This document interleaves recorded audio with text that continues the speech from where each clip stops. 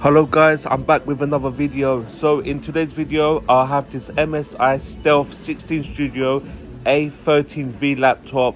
It's a gaming laptop and I'm going to show you how to enter BIOS configuration settings and boot menu options. So let's start.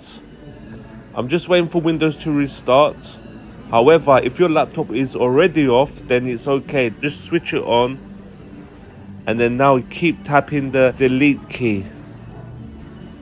Just like what I'm doing now.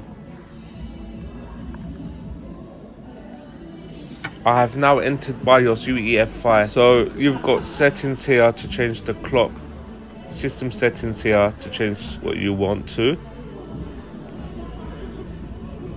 I'm going to exit and show you guys how to enter boot menu options now.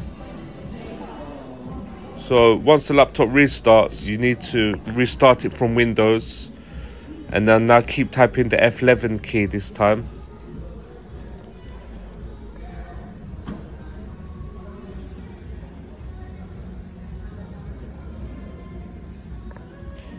Can you see? F11. So this is boot menu options for this laptop. Your primary drive will be first. Any device bootable will show below it. All you need to do is select it and press enter and it will boot.